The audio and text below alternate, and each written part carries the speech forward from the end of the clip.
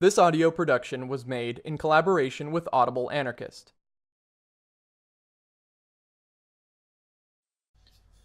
Mutual Aid, A Factor of Evolution by Peter Kropotkin. Chapter 6. Mutual Aid in the Medieval City. Continued.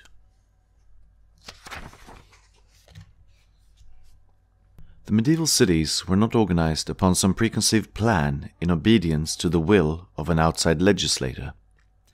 Each of them was a natural growth in the full sense of the word, an always varying result of struggle between various forces which adjusted and readjusted themselves in conformity with their relative energies. The chances of their conflicts and the support they found in their surroundings. Therefore, there are not two cities whose inner organization and destinies would have been identical. Each one, taken separately, varies from century to century. And yet, when we cast a broad glance upon all the cities of Europe, the local and national unlikenesses disappear, and we are struck to find among all of them a wonderful resemblance, although each has developed for itself, independently from the others, and in different conditions. A small town in the north of Scotland, with its population of coarse labourers and fishermen, a rich city of Flanders, with its worldwide commerce, luxury, love of amusements, and animated life, an Italian city enriched by its intercourse with the East, and breeding within its walls a refined artistic taste and civilization, and a poor, chiefly agricultural city in the marsh and lakes district of Russia, seem to have little in common. And nevertheless, the leading lines of their organization and the spirit which animates them are imbued with a strong family likeness. Everywhere we see the same federations of small communities and guilds, the same sub-towns around the mother city, the same folk mote and the same ensigns of its independence. The defensor of the city, under different names and in different accoutrements, represents the same authority and interests. Food supplies, labor and commerce are organized on closely similar lines. Inner and outer struggles are fought with like ambitions. Nay, the very formulae used in the struggles, as also in the annals, the ordinances, and the rolls, are identical. And the architectural monuments, whether Gothic, Roman, or Byzantine in style, express the same aspirations and the same ideals. They are conceived and built in the same way.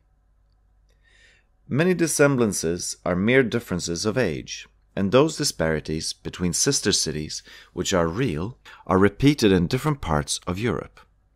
The unity of the leading idea and the identity of origin make up for differences of climate, geographical situation, wealth, language, and religion. This is why we can speak of the medieval city as of a well-defined phase of civilization. And while every research insisting upon local and individual differences is most welcome, we may still indicate the chief lines of development which are common to all cities. There is no doubt that the protection which used to be accorded to the marketplace from the earliest barbarian times has played an important, though not an exclusive, part in the emancipation of the medieval city. The early barbarians knew no trade within their village communities. They traded with strangers only, at certain definite spots on certain determined days. And in order that the stranger might come to the barter place without risk of being slain for some feud which might be running between two kins, the market was always placed under the special protection of all kins. It was inviolable, like the place of worship under the shadow of which it was held. With the cabals, it is still the anaya, like the footpath along which women carry water from the well. Neither must be trodden upon in arms, even during intertribal wars. In medieval times, the market universally enjoyed the same protection. No feud could be prosecuted on the place where two people came to trade, nor within a certain radius from it. And if a quarrel arose, in the motley crowd of buyers and sellers, it had to be brought before those under whose protection the market stood, the community's tribunal, or the bishops, the lords, or the king's judge. A stranger who came to trade was a guest, and he went on under this very name. Even the lord, who had no scruples about robbing a merchant on the high road, respected the Weltschild, that is, the pole which stood in the marketplace and bore either the king's arms, or a glove, or the image of the local saint, or simply a cross, according to whether the market was under the protection of the king, the lord, the local church, or the folkmoot, the Vieche. It is easy to understand how the self-jurisdiction of the city could develop out of the special jurisdiction in the marketplace, when this last right was conceded, willingly or not, to the city itself. And such an origin of the city's liberties, which can be traced in very many cases, necessarily laid a special stamp upon their subsequent development. It gave a predominance to the trading part of the community.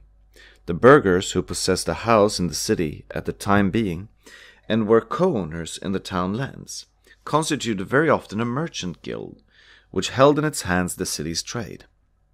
And although at the outset every burgher, rich and poor, could make part of the merchant guild, and the trade itself seems to have been carried on for the entire city by its trustees, the guild gradually became a sort of privileged body.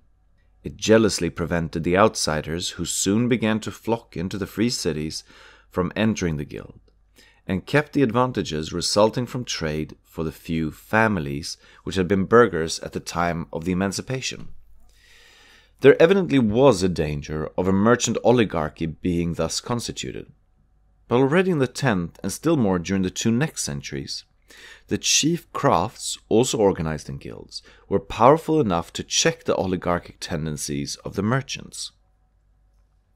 The craft guild was then a common seller of its produce and a common buyer of the raw materials, and its members were merchants and manual workers at the same time. Therefore, the predominance taken by the old craft guilds from the very beginning of the free city life guaranteed to manual labor the high position which it afterwards occupied in the city. In fact, in a medieval city, manual labor was no token of inferiority. It bore, on the contrary, traces of the high respect it had been kept in the village community. Manual labor in a mystery was considered as a pious duty towards the citizens, a public function, Amt, as honorable as any other. An idea of justice to the community, of a right towards both producer and consumer, which would seem so extravagant now, penetrated production and exchange. The tanner's, the cooper's, or the shoemaker's work must be just, fair, they wrote in those times. Wood, leather, or thread, which are used by the artisan, must be right. Bread must be baked in justice, and so on. Transport this language into our present life, and it would seem affected and unnatural. But it was natural and unaffected then, because the medieval artisan did not produce for an unknown buyer, or to throw his goods into an unknown market. He produced for his guild first, for a brotherhood of men who knew each other, knew the tendencies of the craft, and in naming the price of each product could appreciate the skill displayed in its fabrication or the labor bestowed upon it. Then the guild, not the separate producer, offered the goods for sale in the community, and this last, in its turn, offered to the brotherhood of allied communities those goods which were exported and assumed responsibility for their quality. With such an organization, was the ambition of each craft not to offer goods of inferior quality, and technical defects or adulterations became a matter concerning the whole community, because an ordinance says, they would destroy public confidence. Production being thus a social duty placed under the control of the whole amitas, manual labor could not fall into the degraded condition which it occupies now, so long as a free city was living. A difference between master and apprentice, or between master and worker, Compagne, Gesell, existed, but in the medieval cities, from their very beginning, this was at the outset a mere difference of age and skill, not of wealth and power. After a 7 years' apprenticeship, and after having proved his knowledge and capacities by a work of art, the apprentice became a master himself. And only much later, in the 16th century, after the royal power had destroyed the city and the craft organization, was it possible to become master in virtue of simple inheritance or wealth. But this was also the time of a general decay in medieval industries and art. There was not much room for hired work in the early flourishing periods of the medieval cities, still less for individual hirelings. The work of the weavers, the archers, the smiths, the bakers, and so on, was performed for the craft and the city, and when craftsmen were hired in the building trades, they worked as temporary corporations, as they still do in the Russian artels, whose work was paid en bloc. Work for a master began to multiply only later on. But even in this case, the worker was paid better than he is now. Even in this country, and very much better than he used to be paid all over Europe in the first half of this century.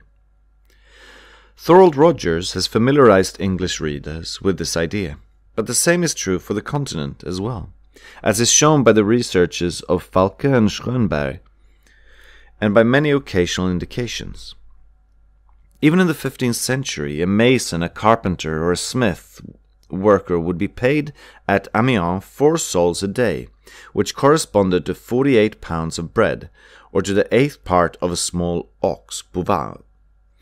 In Saxony, the salary of the geselle in the building trade was such that, to put it in Falke's words, he could buy with his 6 days' wages 3 sheep and 1 pair of shoes. The donations of workers, geselle, to cathedrals also bear testimony of their relative well-being, to say nothing of the glorious donations of certain craft guilds, nor of what they used to spend in festivities and pageants. In fact, the more we learn about the medieval city, the more we are convinced that at no time has labor enjoyed such conditions of prosperity and such respect as when city life stood at its highest. More than that, not only many aspirations of our modern radicals were already realized in the Middle Ages, but much of what is described now as utopian was accepted then as a matter of fact.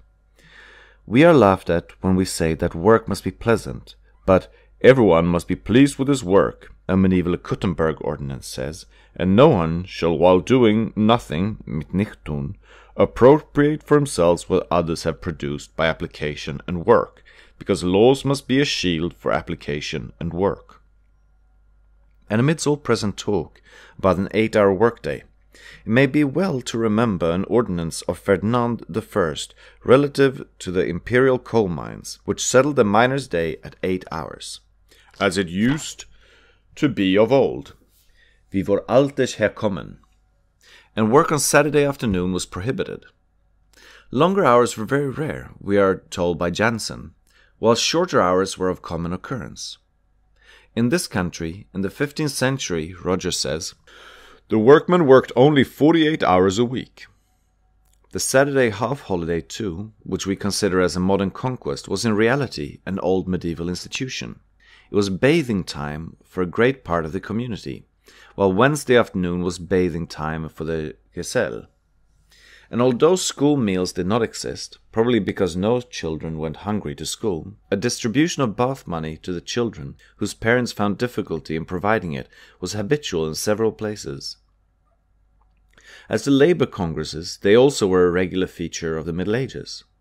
In some parts of Germany, craftsmen of the same trade, belonging to different communes, used to come together every year to discuss questions relative to their trade, the years of apprenticeship, the wandering years, the wages, and so on. And in 1572, the Hanseatic towns formally recognized the right of the crafts to come together at periodical congresses, and to take any resolutions, so long as they were not contrary to the city's rules relative to the quality of goods.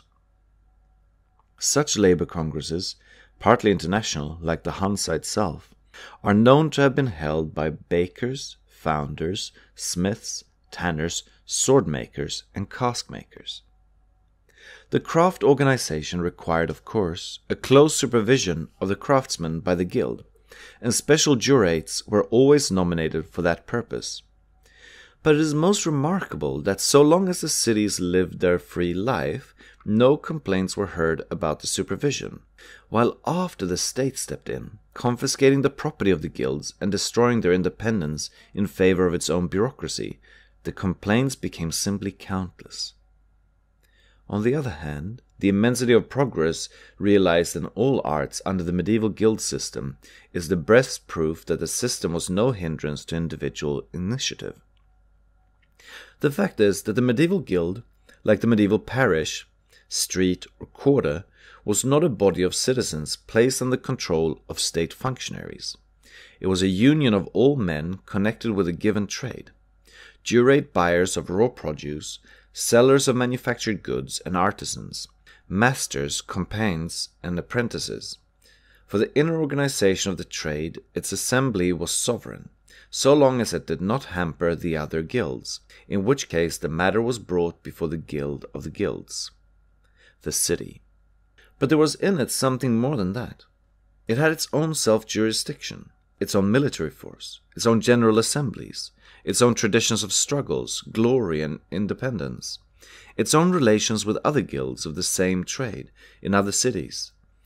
It had, in a word, a full organic life which could only result from the integrality of the vital functions. When the town was called to arms, the guild appeared as a separate company, char, armed with its own arms or its own guns, lovingly decorated by the guild at a subsequent epoch, under its own self-elected commanders. It was, in a word, as independent a unit of the Federation as the Republic of Uri or Geneva was 50 years ago in the Swiss Confederation. So that, to compare it with a modern trade union, divested of all attributes of state sovereignty and reduced to a couple of functions of secondary importance, is as unreasonable as to compare Florence or Brugge with a French commune vegetating under the Code Napoleon, or the Russian town placed under Catherine II's municipal law. Both have elected mayors, and the latter has also its craft corporations. But the difference is, all the difference that exists between Florence and Fontenay-les-Lez, or Tsarevokolskaya, or between Venetian doge and a modern mayor who lifts his hat before the sous-préfet clerk. The medieval guilds were capable of maintaining their independence, and later on, especially in the 14th century, when in consequence of several causes which shall presently be indicated, the old municipal life underwent a deep modification. The younger crafts proved strong enough to conquer the due share in the management of the city affairs. The masses organized in minor arts rose to wrest the power out of the hands of a growing oligarchy, and mostly succeeded in this task, opening again a new era of prosperity. True that in some cities the uprising was crushed in blood and mass decapitations of workers followed, as was the case in Paris in 1306 and in Cologne in 1371. In such cases, the city's liberties rapidly fell into decay, and the city was gradually subdued by the central authority. But the majority of the towns had preserved enough of vitality to come out of the turmoil with a new life and vigor. A new period of rejuvenance was their reward. New life was infused, and it found its expression in splendid architectural monuments, in a new period of prosperity, in a sudden progress of techniques and invention, and in a new intellectual movement leading to the Renaissance and to the Reformation. The life of a medieval city was a succession of hard battles to conquer liberty and to maintain it. True that a strong and tenacious race of burghers had developed during those fierce contests. True that love and worship of the mother city had been bred by these struggles, and that the grand things achieved by the medieval commune were a direct outcome of that love. But the sacrifices which the commune had to sustain in the battle for freedom were, nevertheless, cruel, and left deep traces of division on their inner life as well. Very few cities had succeeded, under a concurrence of favorable circumstances, in obtaining liberty at one stroke, and these few mostly lost it equally easily, while the great number had to fight 50 or 100 years in succession, often more, before their rights to free life had been recognized, and another 100 years to found their liberty on a firm basis. The 12th century charters thus being but one of the stepping stones to freedom. In reality, the medieval city was a fortified oasis amidst a country plunged into feudal submission, and it had to make room for itself by the force of its arms. In consequence of the causes briefly alluded to in the preceding chapter, each village community had gradually fallen under the yoke of some lay or clerical lord. His house had grown to be a castle, and his brothers-in-arms were now the scum of adventurers, always ready to plunder the peasants. In addition to 3 days a week, which the peasants had to work for the lord, they had also to bear all sorts of exactions for the right to sow and to crop, to be gay or sad, to live, to marry, or to die. And worst of all, they were continually plundered by the armed robbers of some neighboring lord, who chose to consider them as their master's kin, and to take upon them and upon their cattle and crops the revenge for a feud he was fighting against their owner. Every meadow, every field, every river and road around the city, and every man upon the land was under some lord. The hatred of the burghers towards the feudal barons has found a most characteristic expression in the wording of the different charters which they compelled them to sign. Heinrich V is made to sign in the charter granted to Speyer in 1111 that he frees the burghers from the horrible and execrable law of Mortmain, through which the town has been sunk into deepest poverty. Von dem scheußlichen und nichtwürdigen Gesetze, welches Gemeinbudel genannt wird. Calson 1:307. The Coutume of Bayonne, written about 1273, contains such passages as these. The people is anterior to the lords. It is the people, more numerous than all others, who, desirous of peace, has made the lords for bridling and knocking down the powerful ones, and so on. Guéry, Établissement de Rouen, 117, quoted by Lucer, 24. A charter submitted for King Robert's signature is equally characteristic. He is made to say in it, I shall rob no oxen nor other animals. I shall seize no merchants, nor take their monies, nor impose ransom. From Lady Day to the All Saints' Day, I shall seize no horse nor mare nor foals in the meadows. I shall not burn the mills nor rob the flour. I shall offer no protection to thieves, etc. Pfister has published that document, reproduced by Lecher. The charter granted by the Besançon Archbishop Hugues, in which he has been compelled to enumerate all the mischiefs due to his Mortmain rights, is equally characteristic, and so on. Freedom could not be maintained in such surroundings, and the cities were compelled to carry on the war outside their walls. The burghers sent out emissaries to lead revolt in the villages. They received villages into their corporations, and they waged direct war against the nobles. In Italy, where the land was thickly sprinkled with feudal castles, the war assumed heroic proportions, and was fought with a stern acrimony on both sides. Florence sustained for 77 years a succession of bloody wars, in order to free its contado from the nobles. But when the conquest had been accomplished in 1181, all had to begin anew. The nobles rallied. They constituted their own leagues in opposition to the leagues of the towns, and receiving fresh support from either the emperor or the pope, they made the war last for another 130 years. The same took place in Rome, in Lombardy, all over Italy. Prodigies of valor, audacity, and tenaciousness were displayed by the citizens in these wars. But the bows and the hatchets of the arts and crafts had not always the upper hand in their encounters with the armor-clad knights, and many castles withstood the ingenious siege machinery and the pursuivants of the citizens.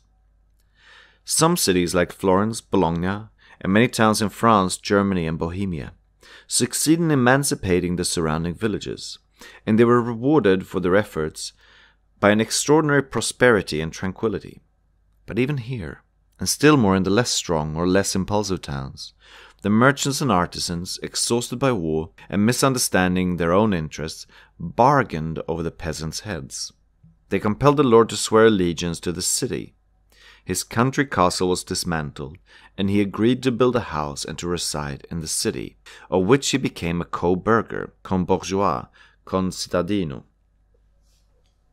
But he maintained in return most of his rights upon the peasants, who only won a partial relief from their burdens.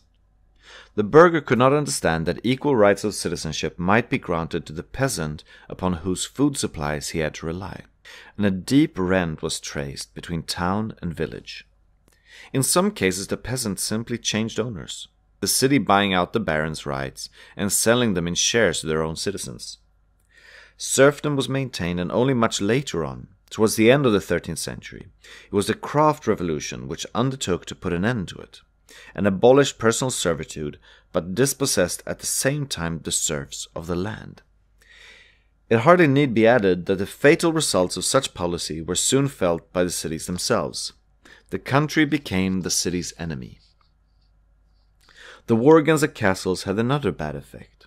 It involved the cities in a long succession of mutual wars, which have given origin to the theory, till lately in vogue, namely that the towns lost their independence through their own jealousies and mutual fights.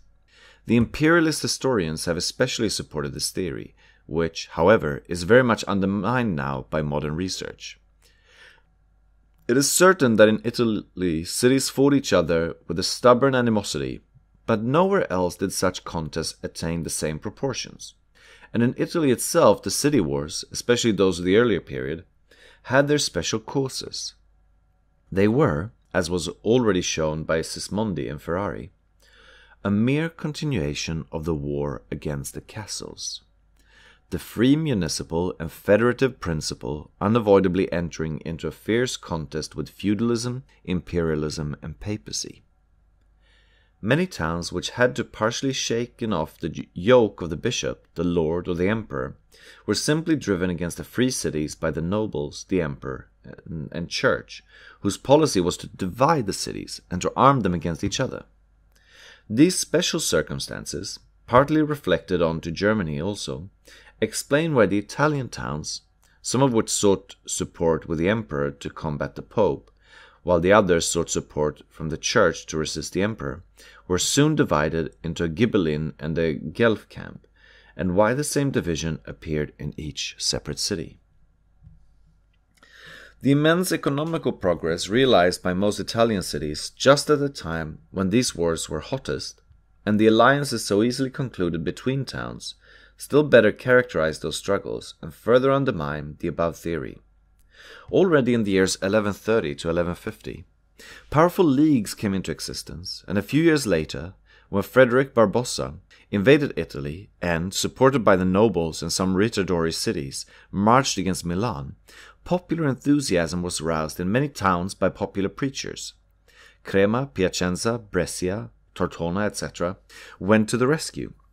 The banners of the guilds of Verona, Padua, Vicenza, and Trevisa floated side by side in the city's camp, against the banners of the emperor and the nobles. Next year the Lombardian League came into existence, and 60 years later we see it reinforced by many other cities, and forming a lasting organization which had half of its federal war chest in Genoa and the other half in Venice. In Tuscany, Florence headed another powerful league to which Lucca, Bologna, Pistoia, etc. belonged, and which played an important part in crushing down the nobles in Middle Italy, while smaller leagues were of common occurrence. It is thus certain that although petty jealousies undoubtedly existed, and discord could be easily sown, they did not prevent the towns from uniting together for the common defense of liberty. Only later on, when separate cities became little states, wars broke out between them, as always must be the case when states struggle for supremacy or colonies. Similar leagues were formed in Germany for the same purpose. When under the successors of Conrad, the land was the prey of interminable feuds between the nobles, the Westphalian towns concluded a league against the knights, one of the clauses of which was never to lend money to a knight who would continue to conceal stolen goods. When the knights and the nobles lived on plunder and murder whom they chose to murder, as the Wormsaison complains, the cities of the Rhine, Mainz, Cologne, Speyer, Strasbourg, and Basel, took the initiative of a league which soon numbered 60 allied towns, repressed the robbers, and maintained peace. Later on, the League of the Towns of Swabia divided into 3 peace districts, Augsburg, Constance, and Ulm, had the same purpose. And even when such leagues were broken, they lived long enough to show that while the supposed peacemakers, the kings, the emperors, and the church fomented discord, and were themselves helpless against the robber knights, it was from the cities that the impulse came for re-establishing peace and union. The cities, not the emperors, were the real makers of the national unity. Similar federations were organized for the same purpose among small villages, and now that attention has been drawn to this subject by Luchaire, we may expect soon to learn much more about them. Villages joined into small confederations in the Contado of Florence, so also in the dependencies of Novgorod and Pskov. As to France, there is positive evidence of a federation of 17 peasant villages, which has existed in the Laonnais for nearly 100 years, till 1256, and has fought hard for its independence. 3 more peasant republics, which had sworn charters similar to those of Laon and Soissons, existed in the neighborhood of Laon, and their territories being contiguous, they supported each other in their liberation wars. Altogether, Luchaire is of the opinion that many such federations must have come into existence in France in the 12th and 13th centuries, but that documents relative to them are mostly lost. Of course, being unprotected by walls, they could easily be crushed down by the kings and the lords. But in certain favorable circumstances, when they found support in a league of towns and protection in their mountains, such peasant republics became independent units of Swiss Confederation. As to unions between cities for peaceful purposes, they were of quite common occurrence. The intercourse which had been established during the period of liberation was not interrupted afterwards. Sometimes, when the scabini of a German town, having to pronounce judgment in a new or complicated case, declared that they knew not the sentence, des Urheiles nicht weise zu sein, they sent delegates to another city to get the sentence. The same happened also in France, while Forli and Ravenna are known to have mutually naturalized their citizens and granted them full rights in both cities. To submit a contest arisen between 2 towns or within a city to another commune which was invited to act as arbiter was also in the spirit of the times. As to commercial treaties between cities, they were quite habitual. Unions for regulating the production and the sizes of casks, which were used for the commerce in wine, herring unions, and so on, were mere precursors of the great commercial federations of the Flemish Hansa, and later on of the great North German Hansa, the history of which alone might contribute pages and pages to illustrate the federation spirit which permeated men at that time. It hardly need be added, and through the Hanseatic unions the medieval cities have contributed more to the development of international intercourse, navigation, and maritime discovery than all the states of the first 17 centuries of our era. In a word, federations between small territorial units, as well as among men, united by common pursuits within their respective guilds, and federations between cities and groups of cities, constituted the very essence of life and thought during that period. The first 5 of the second decade of centuries of our era may thus be described as an immense attempt at securing mutual aid and support on a grand scale, by means of the principles of federation and association carried on through all manifestations of human life and to all possible degrees. This attempt was attended with success to a very great extent. It united men formerly divided. It secured them a very great deal of freedom, and it tenfolded their forces. At a time when particularism was bred by so many agencies, and the causes of discord and jealousy might have been so numerous, it is gratifying to see that cities scattered over a wide continent had so much in common, and were so ready to confederate for the prosecution of so many common aims. They succumbed in the long run before powerful enemies, not having understood the mutual aid principle widely enough. They themselves committed fatal faults, but they did not perish through their own jealousies, and their errors were not a want of federation spirit among themselves. The result of that new move which mankind made in the medieval city were immense. At the beginning of the 11th century, the towns of Europe were small clusters of miserable huts, adorned but with low, clumsy churches, the builders of which hardly knew how to make an ark. The arts, mostly consisting of some weaving and forging, were in their infancy. Learning was found in but a few monasteries. 350 years later, the very face of Europe had been changed.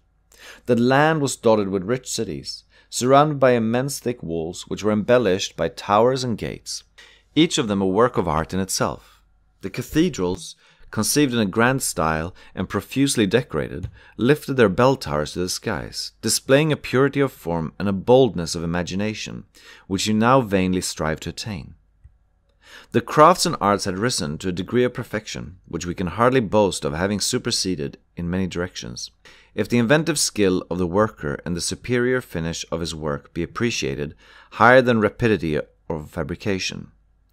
The navies of the free cities furrowed in all directions, the northern and the southern Mediterranean. One effort more and they would cross the oceans. Over large tracts of land, well-being had taken the place of misery. Learning had grown and spread. The methods of science had been elaborated, the basis of natural philosophy had been laid down, and the way had been paved for all the mechanical inventions of which our own times are so proud. Such were the magic changes accomplished in Europe in less than 400 years. And the losses which Europe sustained through the loss of its free cities can only be understood when we compare the 17th century with the 14th or the 13th.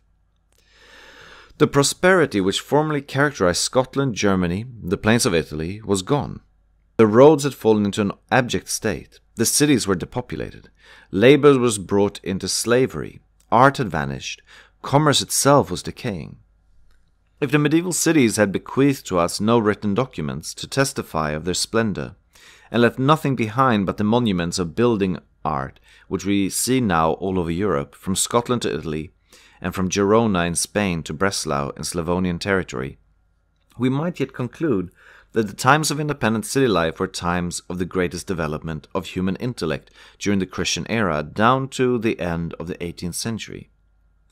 On looking, for instance, at a medieval picture representing Nuremberg, with its scores of towers and lofty spires, each of which bore the stamp of free creative art, we can hardly conceive that 300 years before the town was built, a collection of miserable hovels. And our admiration grows when we go into the details of the architecture and decorations of each of the countless churches, bell towers, gates, and communal houses, which are scattered all over Europe, as far east as Bohemia, and the now dead towns of Polish Galicia. Not only Italy, that mother of art, but all Europe is full of such monuments. The very fact that of all arts, architecture, a social art above all, had attained the highest development is significant in itself. To be what it was, it must have originated from an eminently social life. Medieval architecture attained its grandeur not only because it was a natural development of handicraft, not only because each building, each architectural decoration had been devised by men who knew through the experience of their own hands what artistic effects can be obtained from stone, iron, bronze, or even from simple logs and mortar. Not only because each monument was a result of collective experience, accumulated in each mystery or craft. It was grand because it was born out of a grand idea. Like Greek art, it sprang out of a conception of brotherhood and unity fostered by the city. It had an audacity which could only be won by audacious struggles and victories. It had that expression of vigor, because vigor permeated all the life of the city. A cathedral or a communal house symbolized the grandeur of an organism, of which every mason and stonecutter was the builder, and a medieval building appears not as a solitary effort to which thousands of slaves would have contributed the share assigned them by one man's imagination. All the city contributed to it. The lofty bell tower rose upon a structure, grand in itself, in which the life of the city was throbbing, not upon a meaningless scaffold like the Paris Iron Tower, not as a sham structure in stone intended to conceal the ugliness of an iron frame, as has been done in the Tower Bridge. Like the Acropolis of Athens, the cathedral of a medieval city was intended to glorify the grandeur of the victorious city, to symbolize the union of its crafts, to express the glory of each citizen in a city of his own creation. After having achieved its craft revolution, the city often began a new cathedral in order to express the new, wider and broader union which had been called into life. The means at hand for these grand undertakings were disproportionately small. Cologne Cathedral was begun with a yearly outlay of but 500 marks. A gift of 100 marks was inscribed as a grand donation.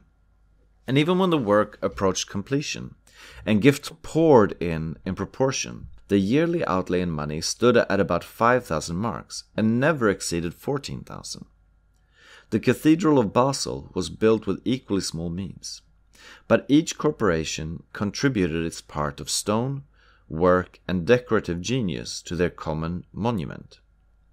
Each guild expressed in its political conceptions, telling in stone or in bronze the history of the city, glorifying the principles of liberty, equality and fraternity, praising the city's allies, and sending to eternal fire its enemies.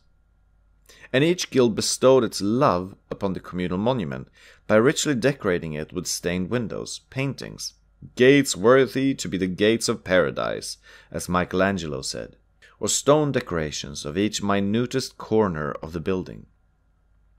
Small cities, even small parishes, vied with the big agglomerations in this work, and the cathedrals of Laon and Saint-Ouen hardly stand behind that of Reims, or the communal house of Bremen, or the Folkmote's bell tower of Breslau. No work must be begun by the commune but such as are conceived in response to the grand heart of the commune, composed of the hearts of all citizens, united in one common will. Such were the words of the Council of Florence, and this spirit appears in all communal works of common utility, such as the canals, terraces, vineyards, and fruit gardens around Florence, or the irrigation canals which intersected the plains of Lombardy, or the port and aqueduct of Genoa, or in fact any works of the kind which were achieved by almost every city.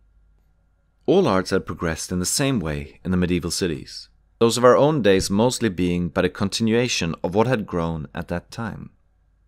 The prosperity of the Flemish cities was based upon the fine woolen cloth they fabricated. Florence, at the beginning of the 14th century, before the Black Death, fabricated from 70,000 to 100,000 panni of woolen stuffs, which were valued at 1,200,000 golden florins. The chiseling of precious metals, the art of casting, the fine forging of iron, were creations of the medieval mysteries, which had succeeded in attaining in their own domains all that could be made by hand, without the use of a powerful prime motor. By the hand and by invention, because to use Whewell's words, parchment and paper, printing and engraving, improved glass and steel, gunpowder, clocks, telescopes, the mariner's compass, the reformed calendar, the decimal notation, algebra, trigonometry, chemistry, counterpoint, an invention equivalent to a new creation of music. These are all possessions which we inherit from that which has so disparagingly been termed the stationary period. True that no new principle was illustrated by any of these discoveries, as Whewell said, but medieval science had done something more than the actual discovery of new principles.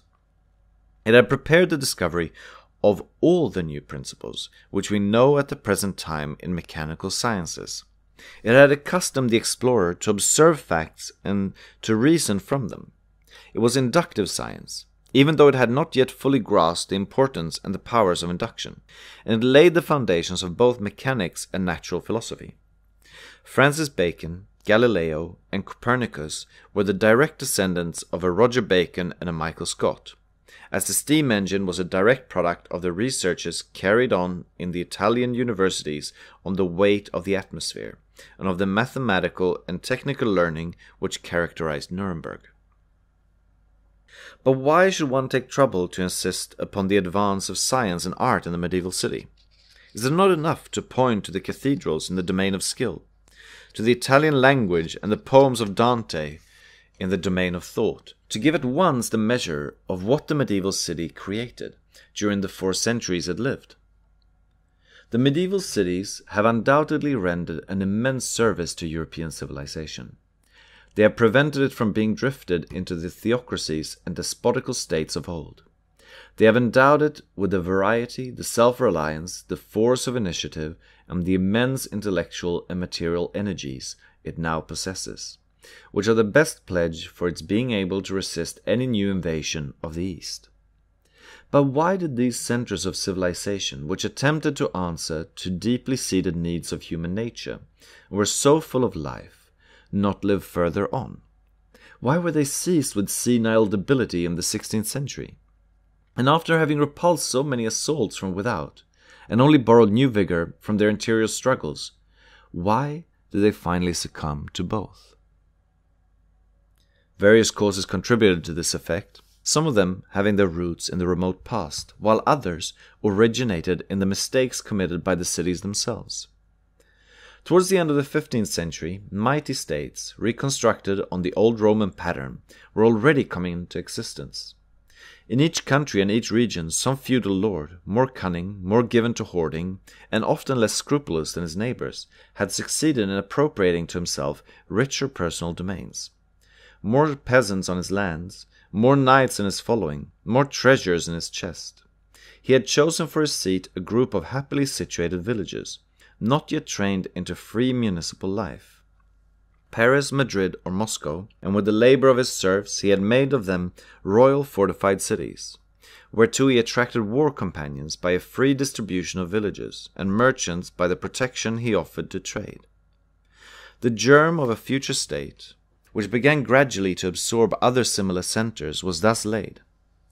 Lawyers versed in the study of Roman law flocked into such centers. A tenacious and ambitious race of men issued from among the burgesses, who equally hated the naughtiness of the lords and what they called the lawlessness of the peasants.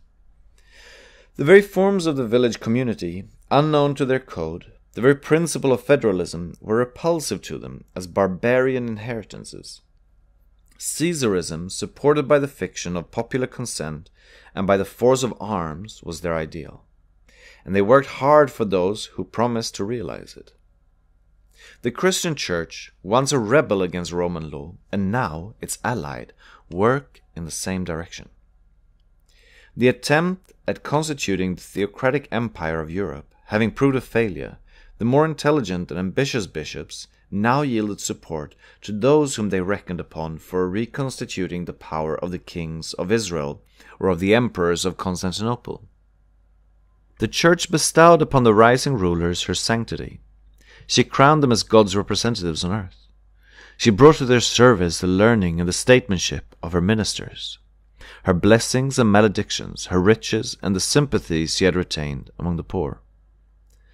The peasants, whom the cities had failed or refused to free, on seeing the burghers impotent to put an end to the interminable wars between the knights, which wars they had dearly to pay for, now set their hopes upon the king, the emperor, or the great prince, and while aiding them to crush down the mighty feudal owners, they aided them to constitute the centralized state.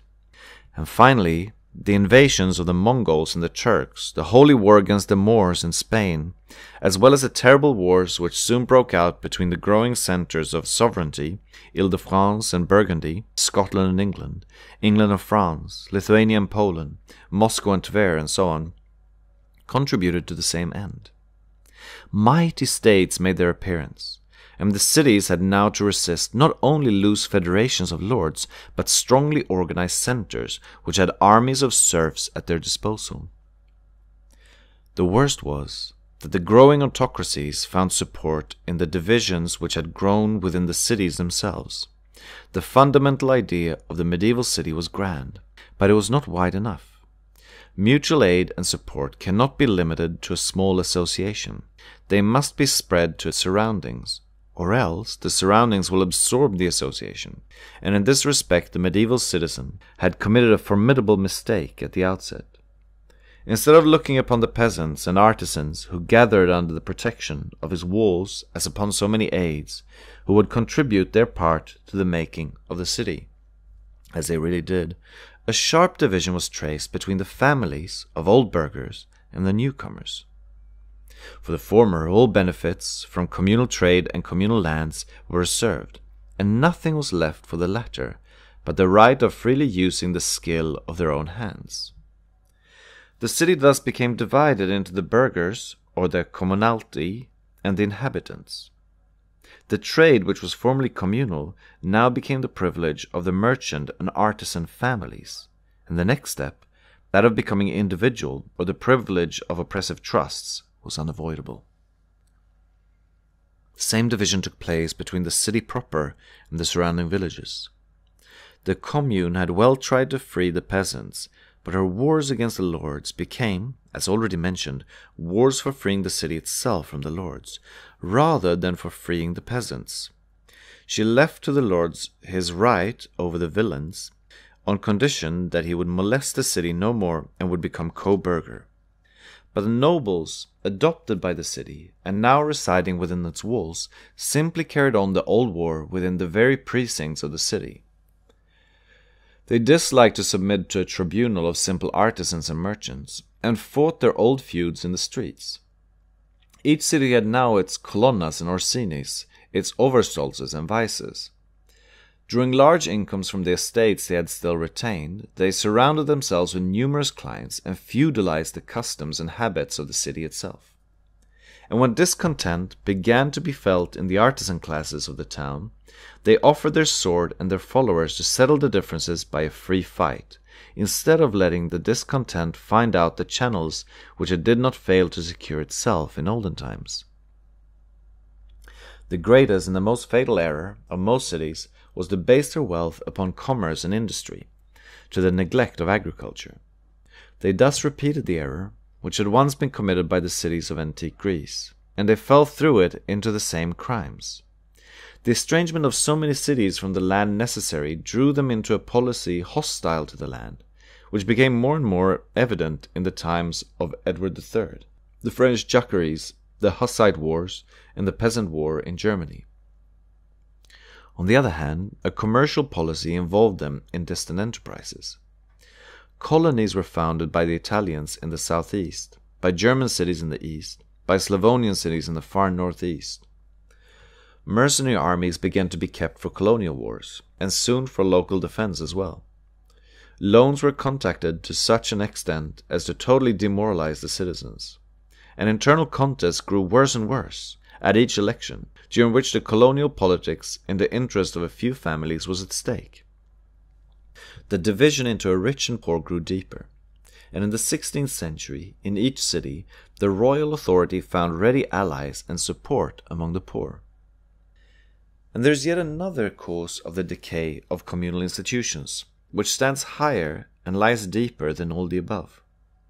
The history of the medieval cities offers one of the most striking illustrations of the power of ideas and principles upon the destinies of mankind, and of the quite opposed results which are obtained when a deep modification of leading ideas has taken place. Self-reliance and federalism, the sovereignty of each group, and the construction of the political body from the simple to the composite were the leading ideas in the 11th century. But since that time, the conceptions had entirely changed. The students of Roman law and the prelates of the Church, closely bound together since the time of Innocent III, had succeeded in paralyzing the idea, the antique Greek idea, which presided at the foundation of the cities. For 200 or 300 years they were taught from the pulpit, the university chair, and the judge's bench that salvation must be sought for in a strongly centralized state, placed under a semi-divine authority, that one man can and must be the savior of society, and that in the same name of public salvation he can commit any violence, burn men and women at the stake, make them perish under indescribable tortures, plunge whole provinces into the most abject misery. Nor do they fail to give object lessons to this effect on a grand scale, and with an unheard of cruelty, wherever the king's sword and the church's fire, or both at once, could reach. By these teachings and examples, continually repeated and enforced upon public attention, the very minds of the citizens had been shaped into a new mold. They began to find no authority too extensive, no killing by degrees too cruel. Once it was for public safety, and with this new direction of mind and this new belief in one man's power, The old federalist principle faded away, and the very creative genius of the masses died out. The Roman idea was victorious, and in such circumstances, the centralized state had in the cities a ready prey. Florence in the 15th century is typical for this change. Formerly, a popular revolution was the signal of a new departure. Now, when the people, brought to despair, insurged, it had constructive ideas no more. No fresh idea came out of the movement. 1,000 representatives were put into the communal council instead of 400. 100 men entered the signoria instead of 80. But a revolution of figures could be of no avail.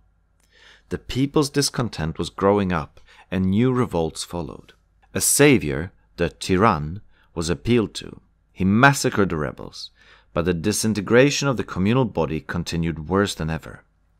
And when after a new revolt, the people of Florence appealed to their most popular man, Geronimo Savonarola, for advice, the monk's answer was, "O people mine, thou knowest that I cannot go into state affairs. Purify thy soul, and if in such a disposition of mind thou reformest thy city, then, people of Florence, thou shalt have inaugurated the reform in all Italy." Carnival masks and vicious books were burned. A law of charity and another against usurers were passed, and the democracy of Florence remained where it was. The old spirit had gone. By too much trusting to government, they had ceased to trust to themselves. They were unable to open new issues.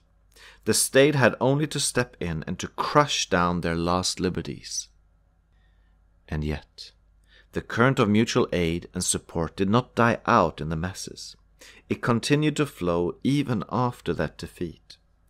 It rose up again with a formidable force in answer to the communist appeals of the first propagandist of the reform, and it continued to exist even after the masses, having failed to realize the life which they hoped to inaugurate under the inspiration of a reformed religion, fell under the dominations of an autocratic power.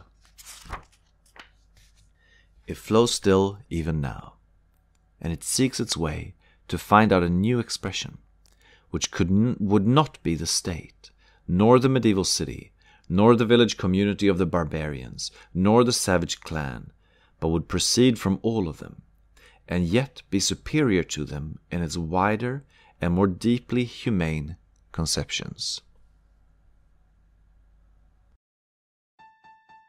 This has been a production of Audible Anarchist. You can find more Audible Anarchist on YouTube.